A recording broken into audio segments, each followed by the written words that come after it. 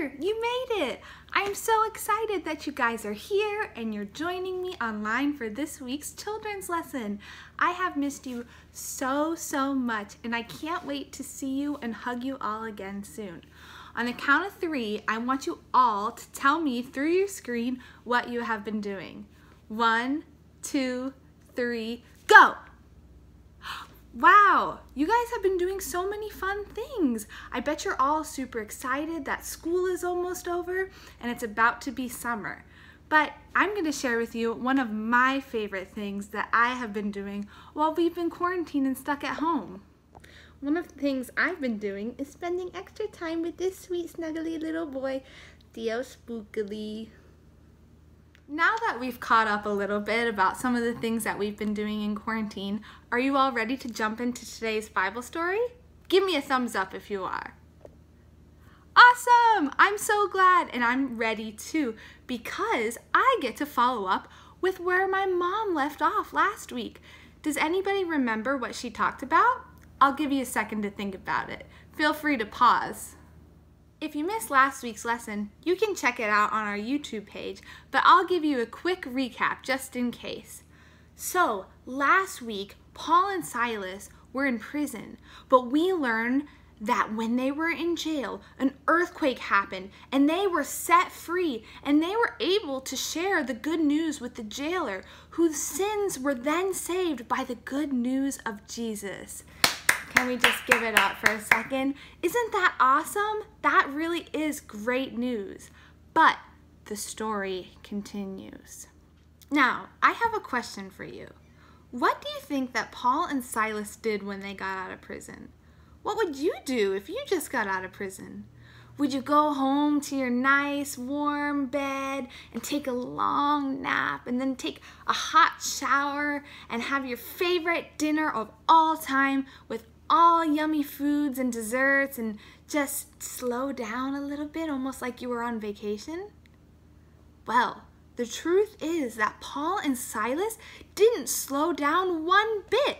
They kept going and continued to tell everyone about Jesus, and some people started beating them up about it. That doesn't really sound like the good news that we're talking about, though, does it? But our story continues. Do you think that the police showed up to arrest the people that were beating them up? Well, that didn't happen either. They showed up and they put them back in chains. Do you see that? More good news. Don't worry. As the soldiers were taking him to jail, they let him stop and talk about Jesus. Paul said that he used to be mean, but now all he wanted was for them to know the love of Jesus, even those who were beating him up and arresting him. Let's read Psalm 107 verse 2 together. It says, "Let those who have been set free by the Lord tell their story. He set them free from the power of the enemy."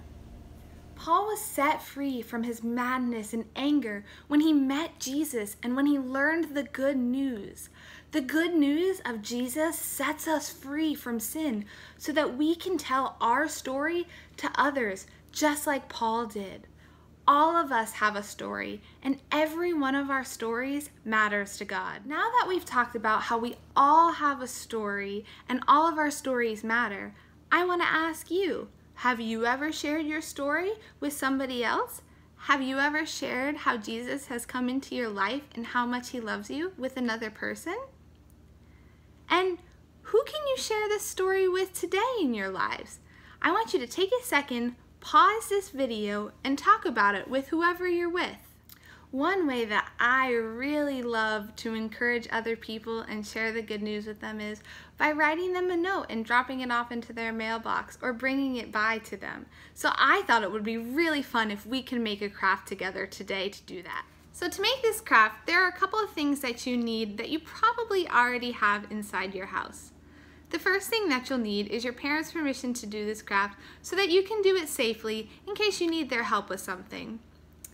You'll also need some good newspaper, construction paper or colored paper, glue, markers, and scissors. So I already went ahead and cut out a heart with the colored paper and a heart in the newspaper, and I'm going to glue those on right now. So now I've got my heart newspaper glued on top of my heart construction paper, and I am ready to write a note to my friend, neighbor, family member to drop them off to share the good news of Jesus. There you go. And just like that, you have a handmade note for whoever it is that you want to share this good news with. I just wrote, "Good news, Jesus loves you" on mine, but you can decorate yours however you want. I know we have some true artistes out there, and I love seeing your work in the classroom, and I can't wait to see it again soon. Remember, the good news of Jesus sets us free from sin, so we can tell others our story. Let's pray together. Dear God, thank you for this time that we're able to spend together virtually just to learn more about you and your word, God. Thank you for giving us each a story and how important it is to you that we share that story. Thank you for coming into our lives and showing us that you love us and that you truly can set us free from the sin that we have in our lives. Help us to share our stories with others and to love you more each and every day. In Jesus' name I pray. Amen. It was so nice to be here with you guys, and now that I have my craft all finished, I'm going to go deliver it to someone who needs to hear this. So have a great day. It was so nice to be with you all. I can't wait to see you again soon. Bye.